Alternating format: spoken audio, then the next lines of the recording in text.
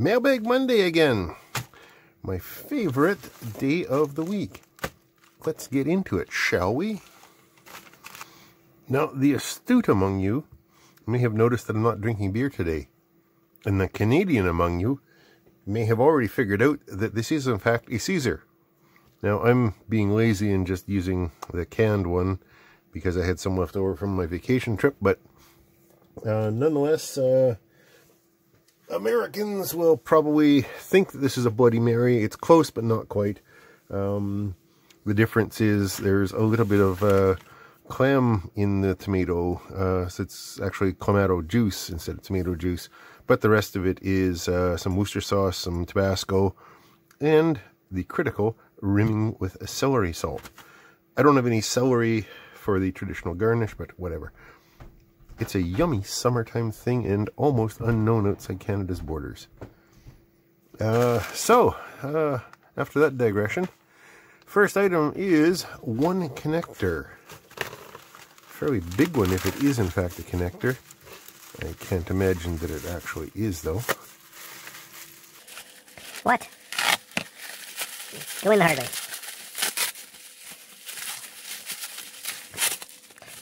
Man. Okay, it's a handle and some surgical blades. Oh, okay. Is that an actual scalpel? Maybe it is. Almost need a knife to get into this thing.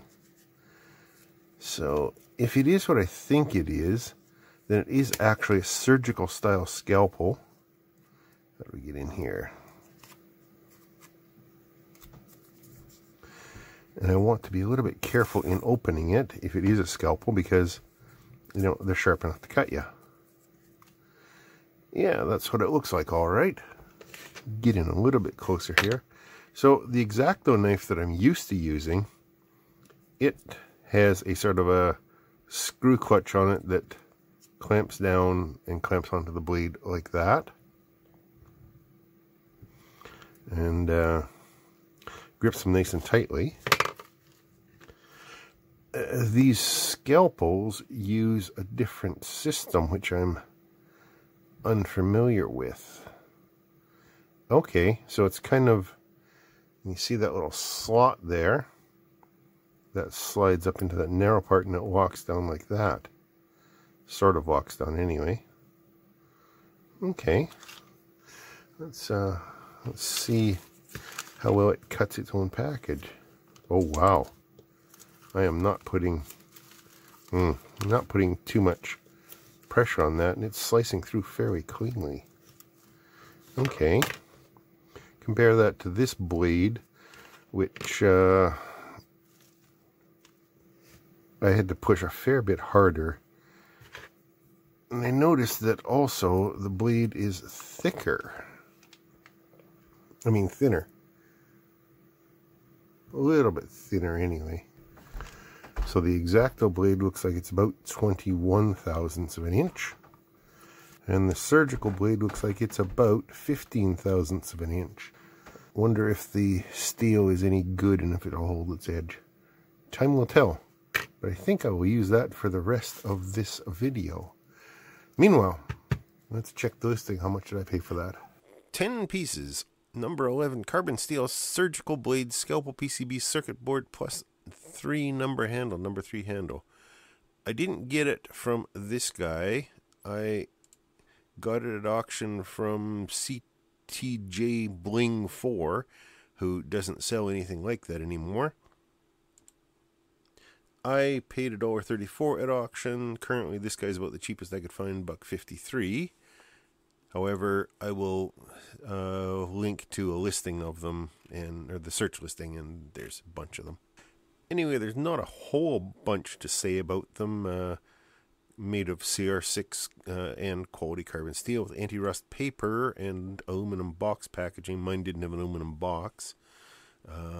Applicable to, don't use it for medical purposes, use it for all kinds of other stuff. Fine, I'm going to use it for package opening and modeling. That'd probably be better if it had some ice in it, but I was also being lazy. Anyway, the next thing in says adhesive tape. Oh wow, that does cut so much nicer.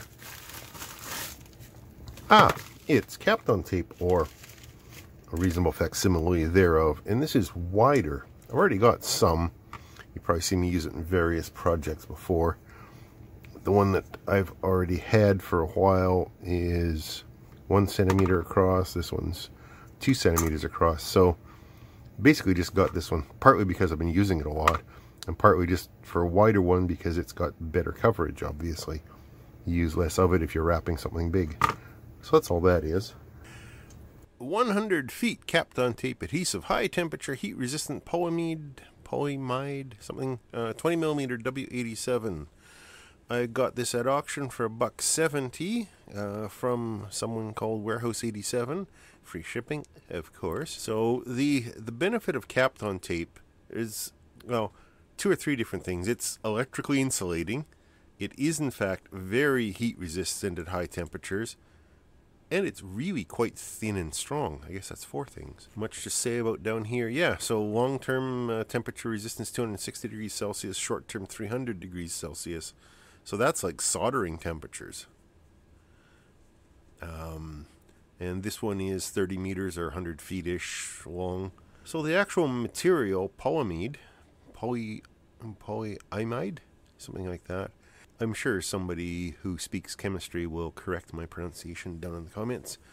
So it's a polymer of imide monomers.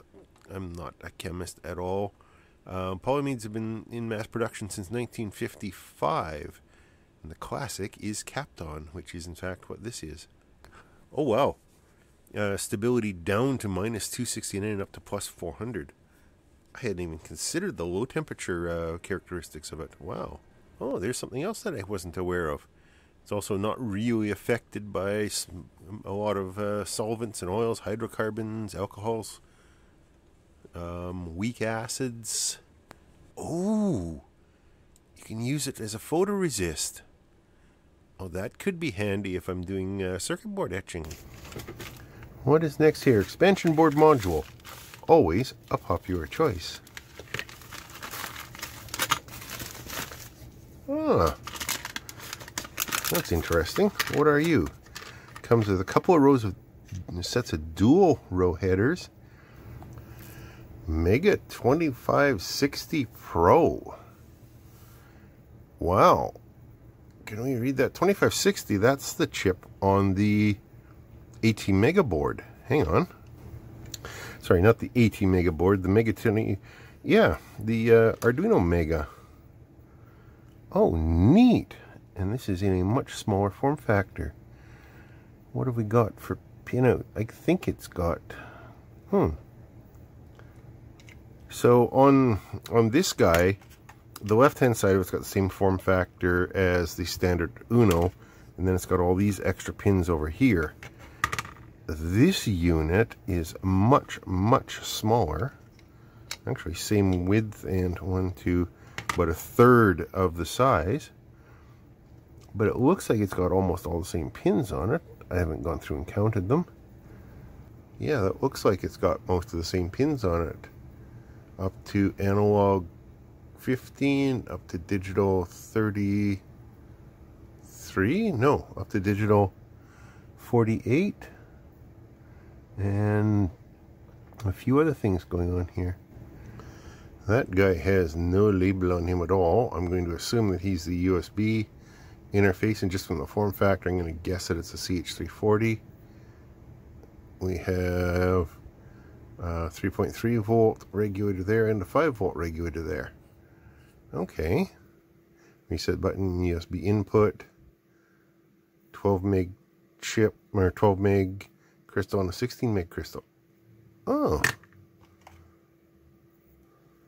And that matches this guy pretty closely. So that should be interesting to play with.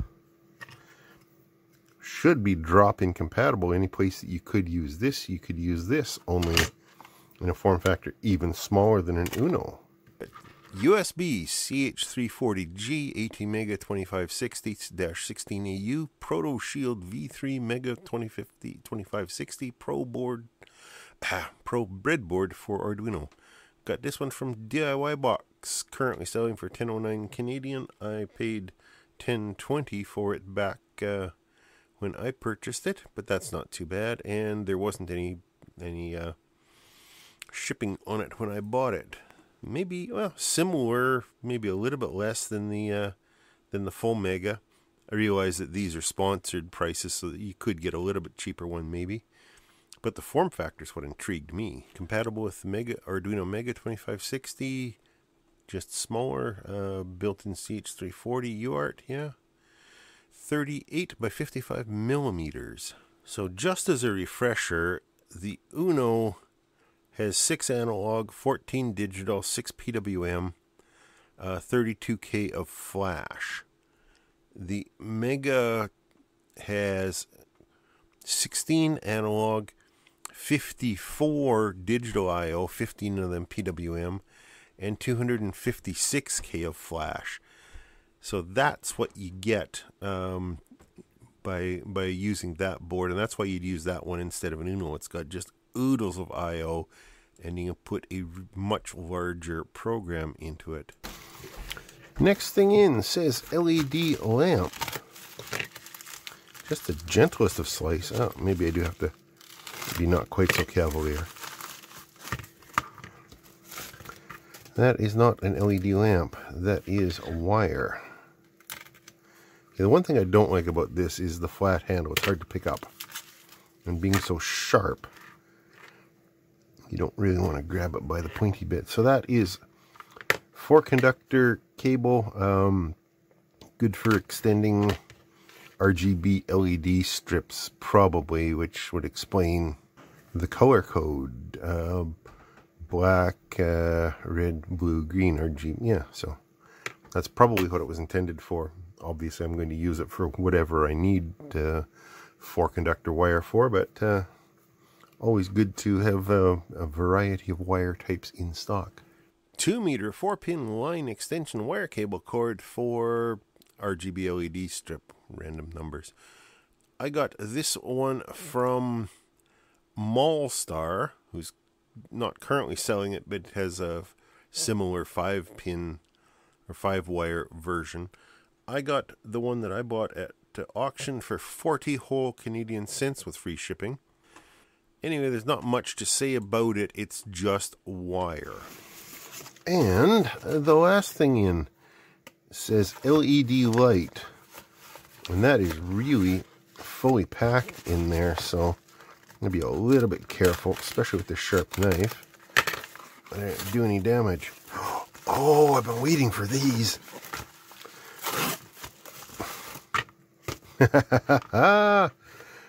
That's cool. So these are WS2811 chip with RGB LED in a weather resistant kind of a form factor here. Let me just get the... So that is, it's a nice long strip of them. Can you say Christmas lights? Except for that they're controllable and addressable. So you got at this end, we've got the power, data, and ground on the connector, and also a separate power and ground, so that you can just plug that in to your project or whatever, and pick up separate power. Which is the inside? I'm thinking that the male plug probably should be the input side, which means that these two wires can be used to add extra power at the far end or inject power at the far end of it. Because that's going to be about 50 of them, and there's 1, 2, 3 inches between them. Well, if you call it 10 centimeters, 50, that'll be 5 meters approximately, right? Cool. I'm going to go and check on the listing, and then obviously I'm going to power these guys up. 50 pieces WS2811 RGB full color 12mm pixels digital addressable LED string DC 5 volts. I got these from Pan Supermarket, and I got them at auction for $10.65 Canadian. This is the best price I can currently find from them, is $14.45 Canadian or $10.88 American. But there's lots of other sellers have these things. So, working current 60 milliamps, 0.3 watts per LED, minus 40 to plus 60, IP68, which is the weather resistance rating, and I don't have all these IP ratings memorized. There's a whole Wikipedia article.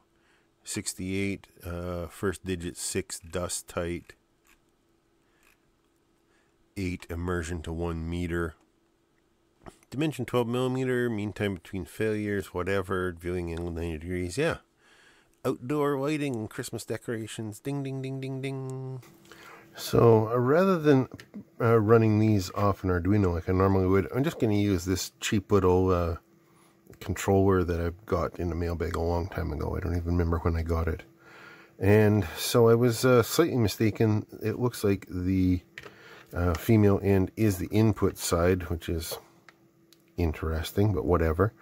So plug that guy in there, and I think I'm just going to let it take power from here for now, which means I'll keep those far enough apart and just power it from a 5-volt 2-amp wall wart that I got a bunch of for a good price, because of course you got to keep your eyes open for this stuff. So what happens? We have power. When the blues go on, it looks kind of weird and flickery though. So I think I'll add some extra power at the far end, just from this guy here, which I got set for 5 volts, and I'll crank up the current a little bit. About 600 milliamps or so. Power that on, and there. Now it's drawing, depending on what colors are going on, between 100 and 200 milliamps out of there. And you notice the blue, when the blue is drawing, it's not sucking it down quite as badly. But isn't that cool? That's going to look interesting as some sort of Christmas lighting. Now then, I wonder if I have time to get a few more strings of these, because this is, like I said, this is about 5 meters worth, give or take. And to do what I might want to do, I'd probably want to get a lot more. Anyway, that should be a lot of fun. So here's today's mailbag items in all their glory. I had to leave those running. I just like them so much. What I got for transport times or shipping time is here. The LED strings took 3 weeks. The Kapton tape took 3 weeks. This Mega 20... I keep wanting to call it 2650. It's 2560. Mega 2560 Pro took about 6 weeks to get here. This 4-wire took about 30 days, and the Scalpel took just under 4 weeks to get here. It is still quite stupidly sharp after opening all these packages, so that should be good. A good little modeling knife, and a little bit flexible, but I'm not going to want to, I don't think it's going to displace my good old trusty X-Actos, because I've got 3 or 4 of them already, and lots of blades for them. But I think for more precision cutting tasks, these might just do the job. Anyway, thanks for watching as always. And as always, please feel free to jump in the comments and correct my mistakes, clarify anything. Let me know if you got experience with some of these things and what you found, or even ask questions or answer questions that other people have. That's all good, and I really do appreciate it. And thanks to my Patreons, as always, for helping finance this silliness. I really do appreciate that. And as a slight reward for them throwing a buck or two in my tip jar, they get to see all my videos a few days early. Thanks for watching. Talk to you later.